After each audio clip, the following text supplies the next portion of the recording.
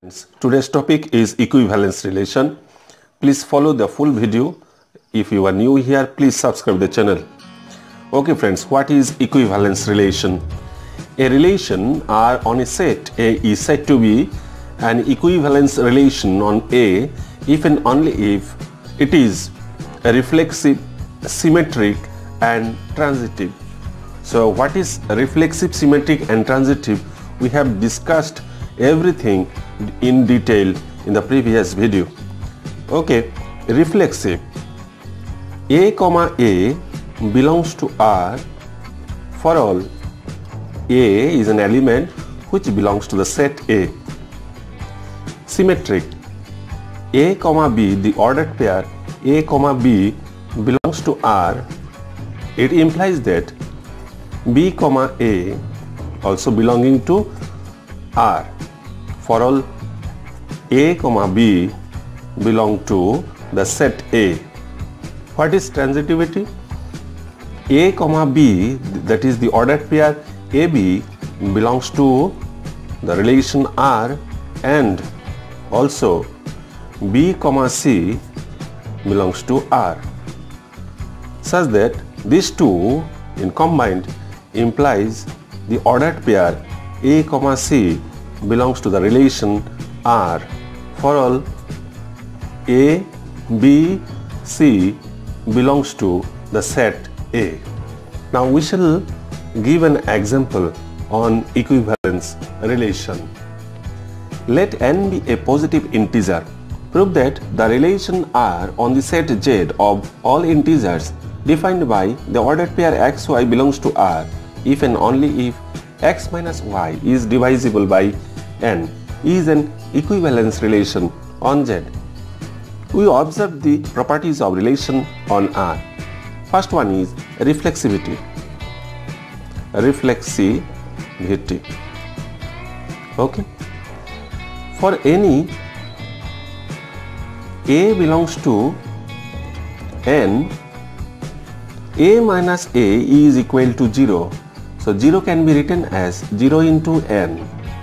So it implies that A minus A is divisible by n. So the ordered pair A comma A belongs to R. Thus the ordered pair A comma A belongs to R for all A belongs to the set Z. So R is reflexive. Okay, R is reflexive. Next is symmetry.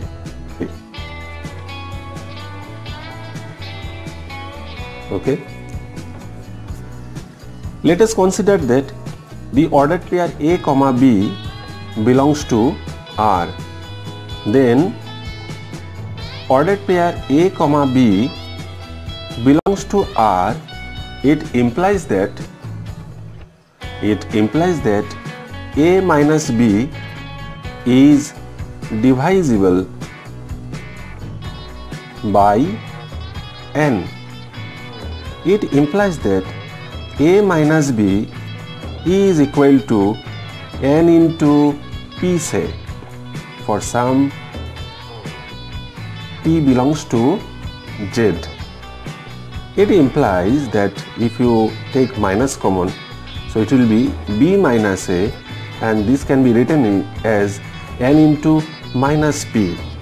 Okay, so we can write B minus A is also divisible by n. It implies that the ordered pair B comma A belongs to the relation R. So in a nutshell, we can say that AB, that is the ordered pair AB, belongs to R. It implies that the ordered pair B comma A also belongs to R for all A comma B belongs to the set Z. So R is symmetric on Z. So we can write R is symmetric on Z. Next we shall see the transitivity. Transitivity.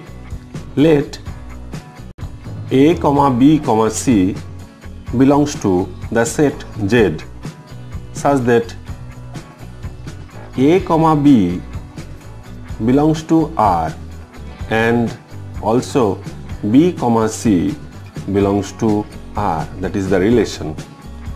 Then A, B belongs to R. It implies that A minus B is divisible by n. It implies that A minus B is equal to np for some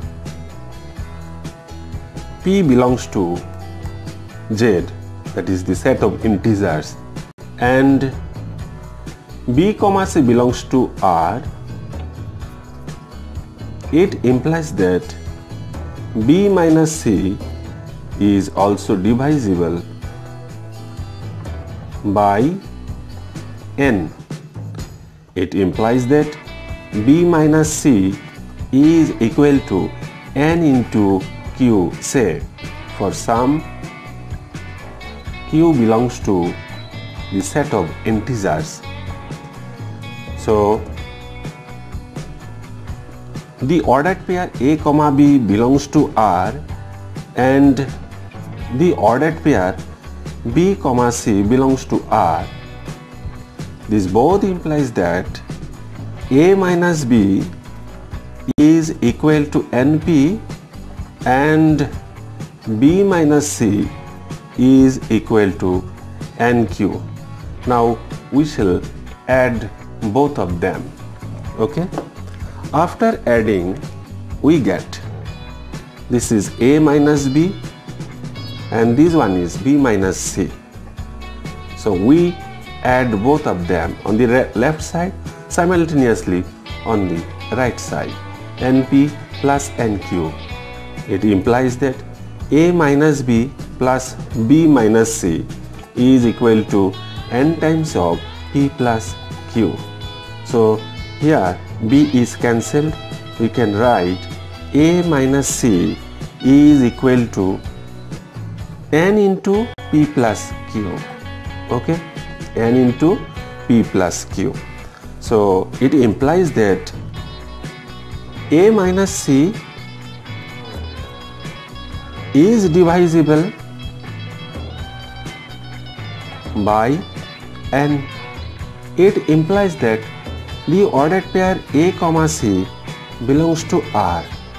So friends, see that what we considered earlier, we considered the ordered pair A, B belongs to R and also the ordered pair B, C belongs to R, and both of them now implies that the ordered pair A, C belongs to R. So from these we conclude that for all A, B, C belongs to Z, R is transitive. R is transitive on Z. Thank you. Have a nice day.